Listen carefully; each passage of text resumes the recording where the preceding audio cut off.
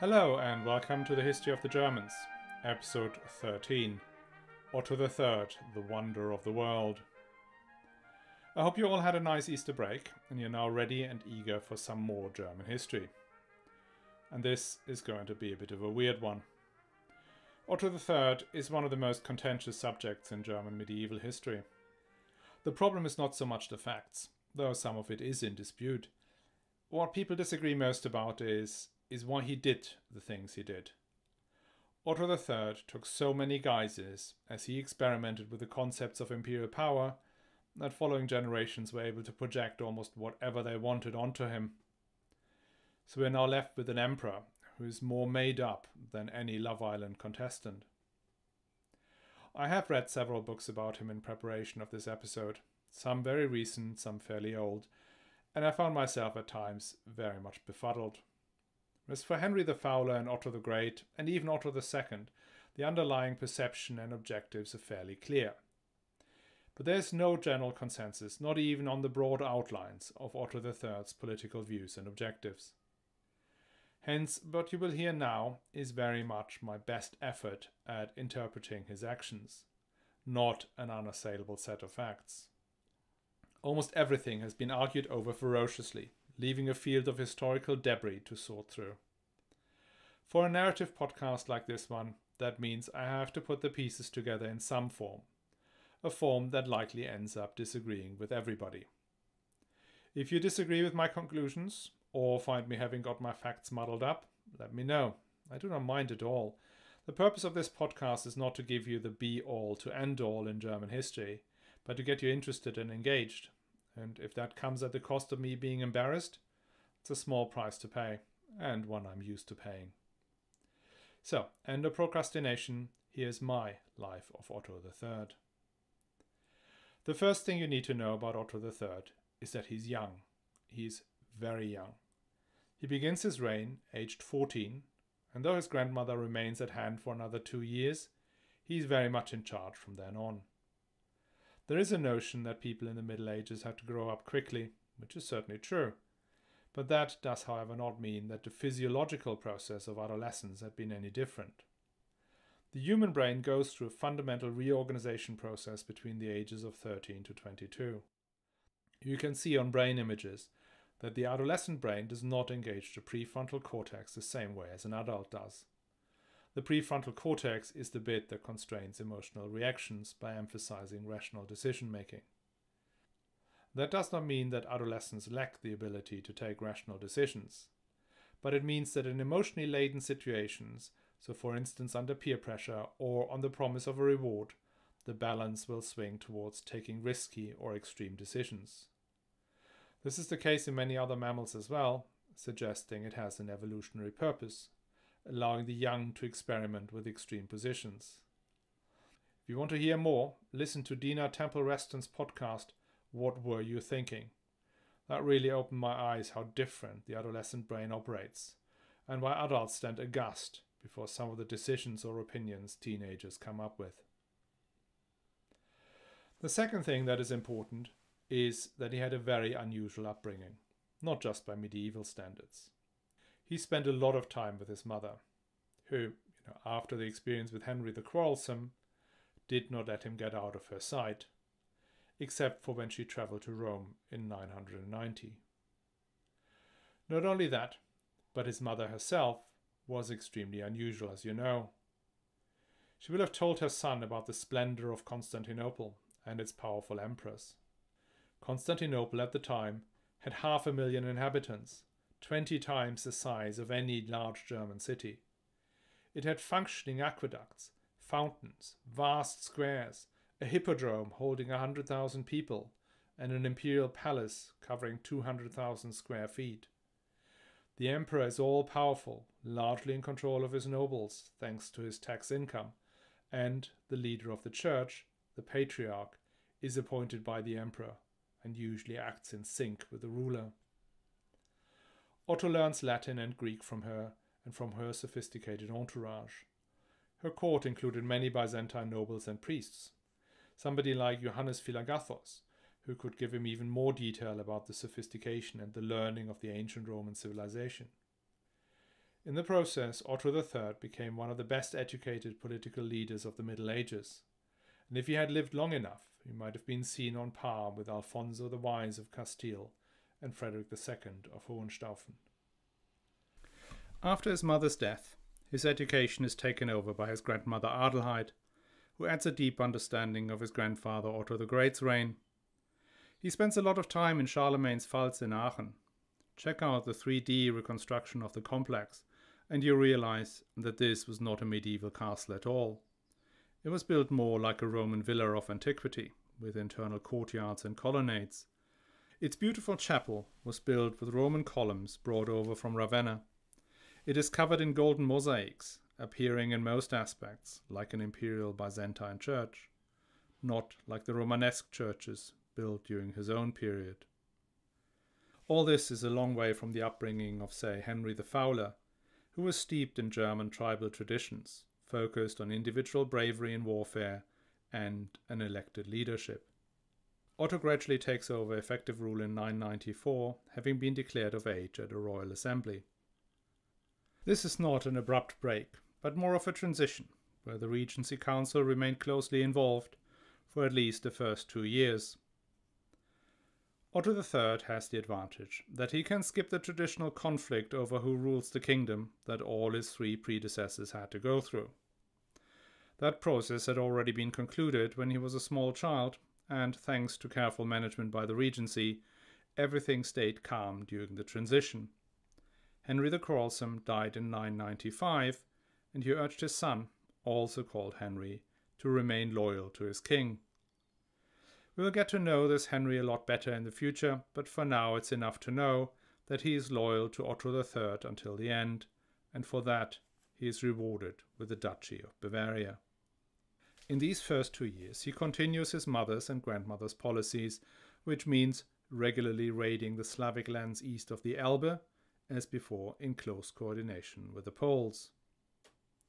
Now just a word on France, which was an important part of his mother's reign. As we mentioned last episode, the new French dynasty of Hugh Capet is, at least for now, more interested in consolidating their position in France than in reconquering Lothringia. Part of that consolidation process was an attempt to take control of the important Archdiocese of Reims. King Hugh and his successor, Robert II, wanted to replace the current archbishop with Gerbert of Aurillac. You remember that genius polymath of the 10th century. Now that plan runs into all sorts of issues with canon law. The imperial government is trying to resolve the issue by organizing a synod of German and French bishops under leadership of a papal legate. That synod was ultimately boycotted by the French side, allegedly because Otto III had planned to capture and murder the French kings on their journey to the synod. Teenagers, eh? Or maybe not true at all. What is important is that the dispute over Reims did not escalate militarily. That means the home front is stable and Otto III can look down to Italy. You may remember Pope John XV? That's the one who reigned a record-breaking 11 years by operating a precarious balancing act between the local rulers of Rome, the Crescenti, and the imperial forces north and south of the Holy City. Well, in 995 he seems to have fallen off his tightrope, had to flee Rome, and asked Otto III for help. As per standard process, Otto III musters an army in Regensburg in 996. Hooray! Adventure awaits. From Regensburg, Otto takes his troops down to Italy, where he arrives in April. In the meantime, Pope John XV had died. The Crescenti make a short-lived attempt to elect one of their own as Pope John XVI. It seems the population of Rome was not that keen on a siege by imperial troops, and make this pope disappear so quickly, we do not even know who this John XVI actually was, no name, nothing. The Senate of Rome then sends a delegation to Otto III and asks for advice about who should be elected pope. Otto III does not bother much with the advice bit and appoints his cousin Bruno, the son of the Duke of Carinthia, to become pope. Bruno was a chaplain in the royal chancellery, i.e. a close political advisor to the king. He was also just 24 years of age, making him one of the 4 youngest popes in history. He took the name Gregory V, presumably because Pope Bruno wouldn't really work.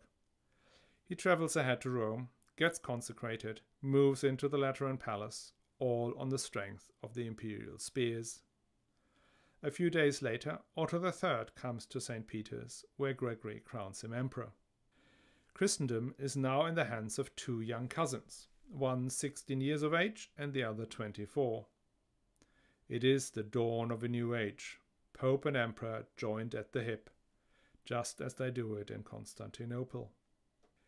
To demonstrate the new unity of temporal and spiritual rule, Otto and Gregory hold a great synod of bishops from across Europe to discuss all open ecclesiastical matters of the old Carolingian realm. To demonstrate how joined up this new system is, Otto and Gregory jointly chair the synod, and Otto even signs papal charters as the advocate of the Church of St. Peter. At the synod, Otto meets 2 men for the first time who will play an important role in his life from here on. The first we already know, Gerbert of Aurillac, and the other is Saint Adalbert of Prague. Gerbert had come to Rome to gain approval for taking over the Archbishopric of Reims, as per the French king's demand. Whilst his efforts end up being fruitless, he did make a speech that impressed the synod and Otto III enormously. Otto III must have also known about the role Gerbert played in rescuing his reign and life in 984, and so he may have felt an obligation towards him. He invites Gerbert to become his teacher and political advisor to, in his words, help him overcome his Saxon rusticity and acquire Greek sophistication. There are no reports about whether these words were said in public, but I can only imagine how that must have gone down with Otto's army, who were sitting in a sweltering city full of disease, while their newly crowned emperor kid just dissed them as country bumpkins. The other person Otto is excited about is Adalbert, Bishop of Prague. He is the diametrical opposite of Gerbert.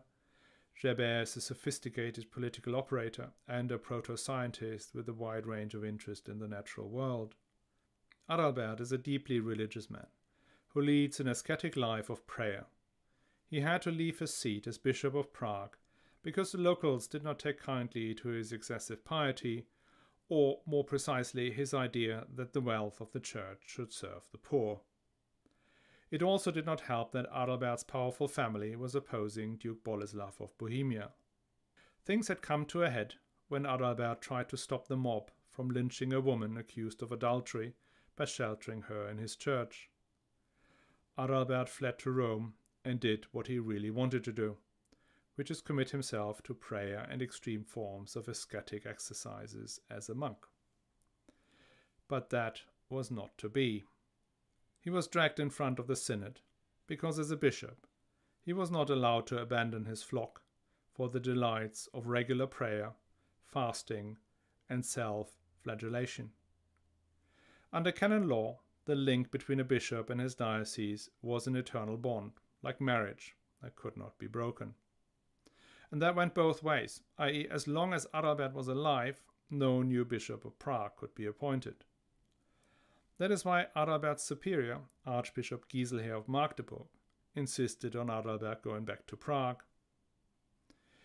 Giselher did not care much that Adalbert would almost certainly be killed upon arrival in Prague, like all the other members of his family who had been massacred by the Duke.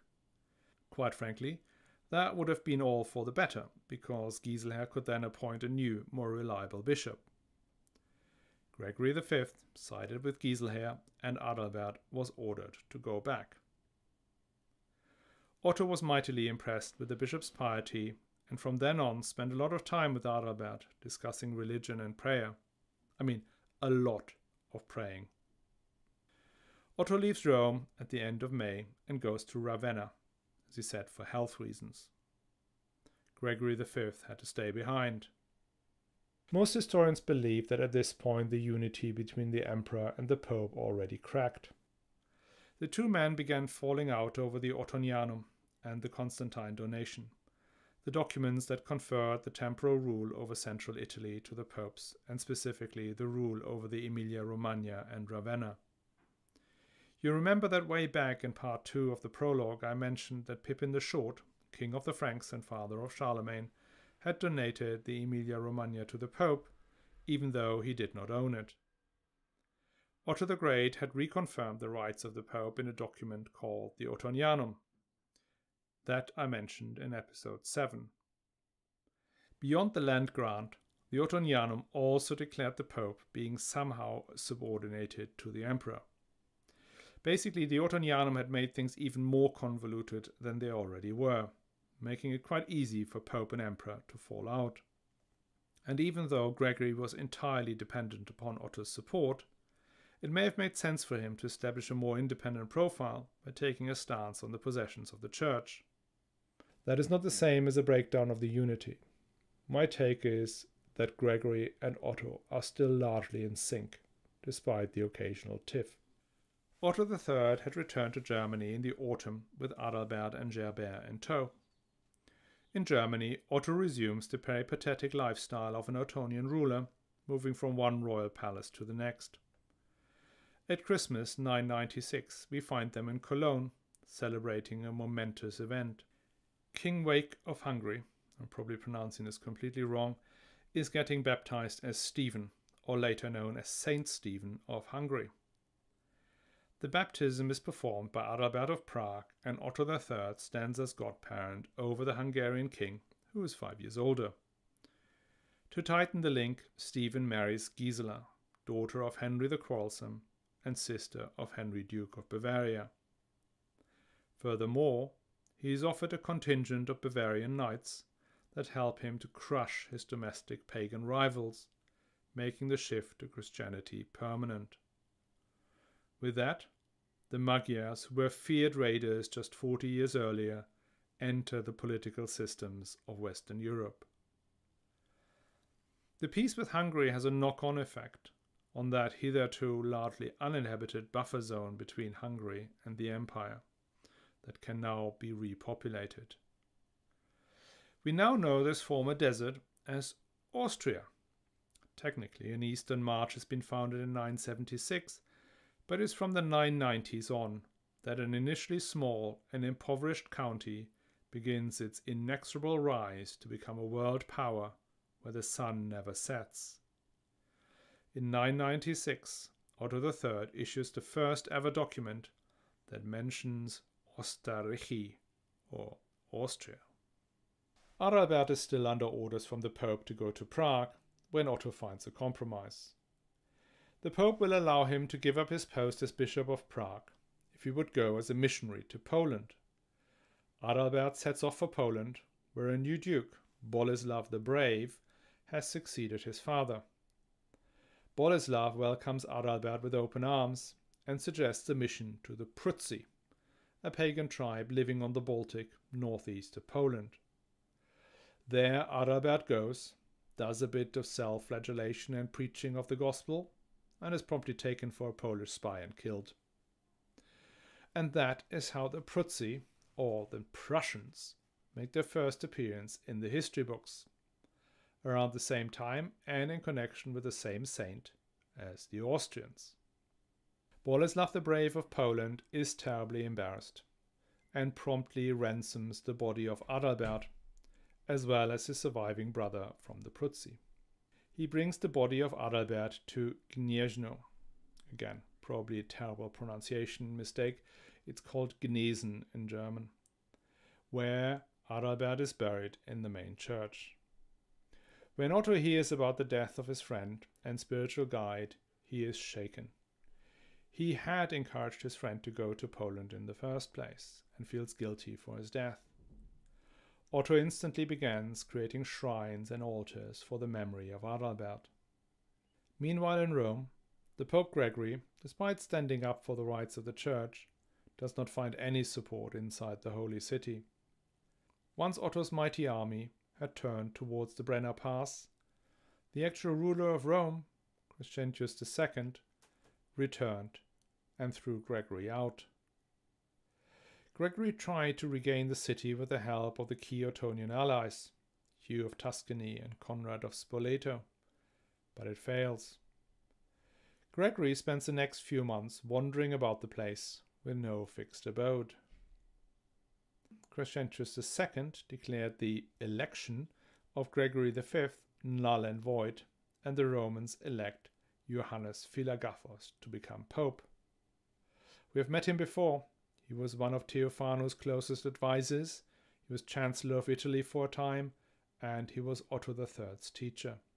What made him change sides is a bit unclear, but he had been sidelined by Adelheid, and even after Otto had taken over, he seems to have struggled to get back onto the imperial favor. We now have two popes at the same time. This begins another tradition in the relationship between the pope and the emperor during the Middle Ages, the regular schisms. We may look at these things as just power battles, which to a degree they are. However, for the people of the Middle Ages, they were terrifying. If your priest had been ordained by a bishop whose own ordination was invalid because it had been undertaken by the wrong pope, was your confession valid? If you had not confessed properly, could you still go to heaven? And we are approaching the year 1000, the time when the apocalypse is supposed to begin. Just on the year 1000, the perception, to the degree it existed, was not that on the 24th of December 1000 on the dot, the world would end. That makes little sense, even theologically, since that is the day of Jesus' birth. It was more likely the apocalypse begins 1,000 years after Jesus' crucifixion, which may mean April 1033, but again, that could be out by a couple of years or decades. So the year 1000 was actually a moving feast, sometime broadly between 1000 and 150. That means for the contemporaries of 997, we are about to enter the danger zone, whilst the church is divided by the schism. For now, Otto cannot do much about this apart from sending angry letters to Rome. He does have an army, but that army has been convened to fight the Slavs in the east, not the Romans. The campaign in 997 did not really go very well, as rival commanders, including nasty Archbishop Giselher, squabbled and got beaten by the Slavs. That meant the whole thing dragged on much longer than expected. Only towards the end did Otto himself take command of the final raid, which at least looked like a success. The Slavs sorted, Otto can finally gather troops to return to Italy. He crosses the Alps in the middle of winter 997, which means he must be in a real hurry. He rapidly descends via Verona, Pavia, Cremona and Ravenna down to Rome, where he arrives in February.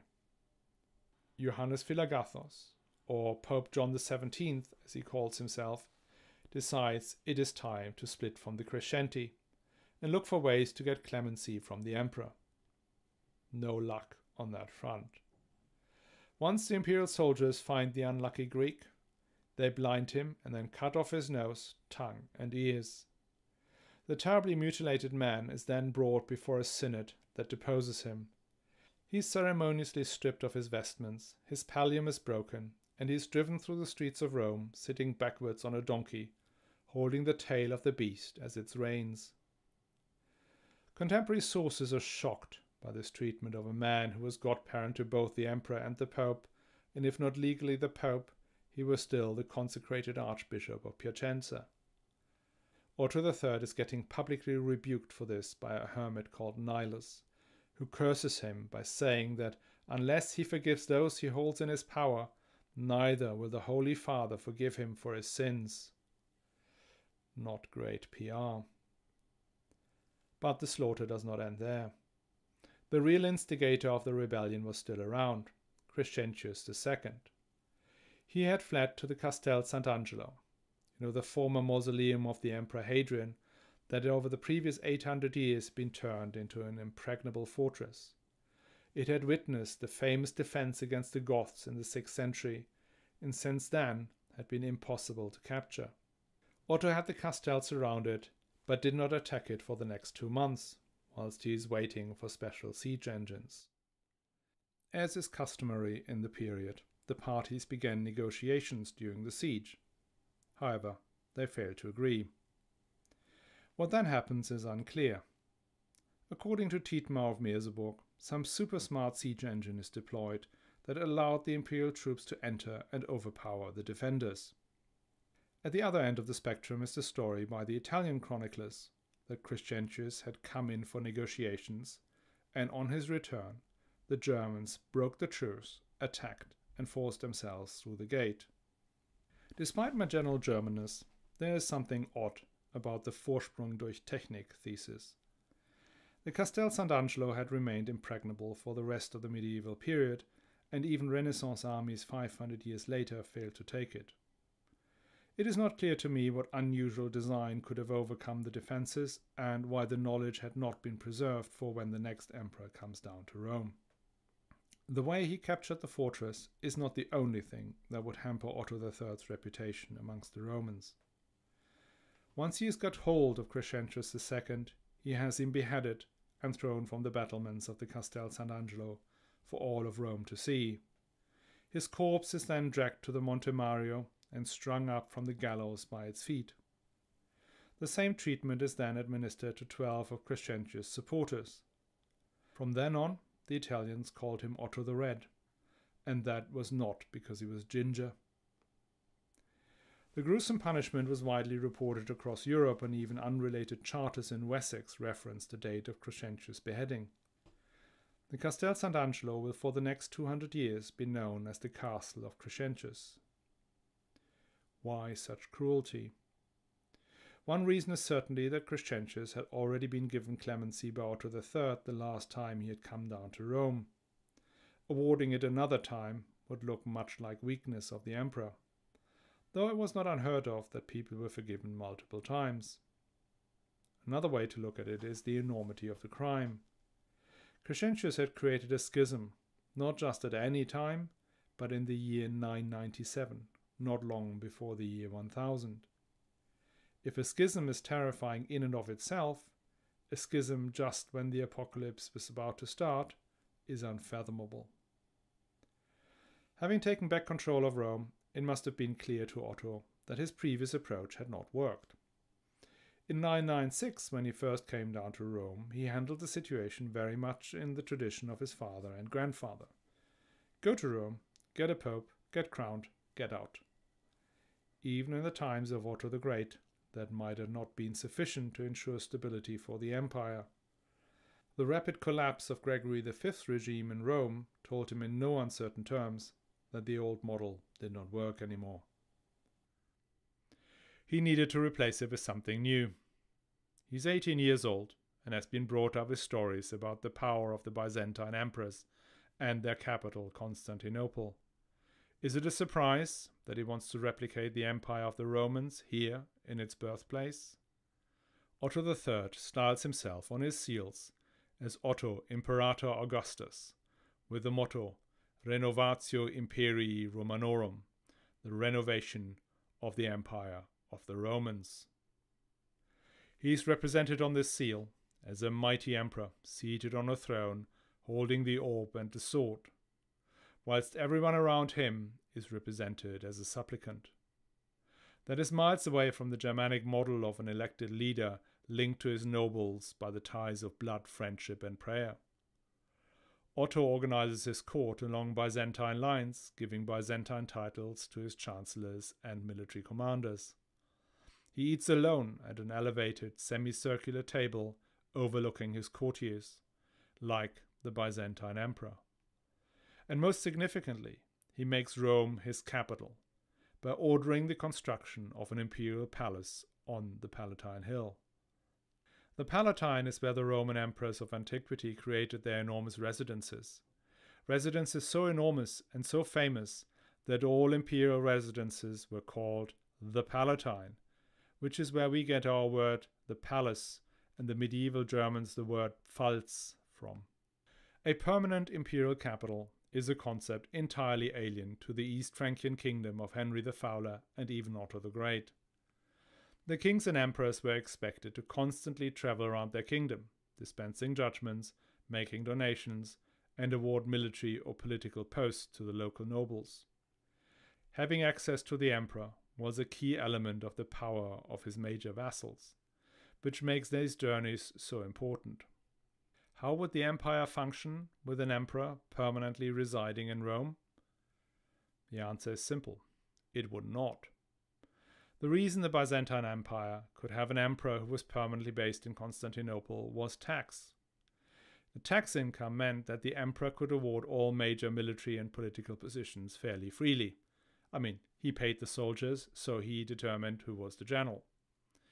He even paid the major nobles to live in Constantinople, in the same way as King Louis XIV paid his aristocrats to live in Versailles. Otto III simply did not have the money to pay a standing army or bribe the nobles of the country to live in Rome.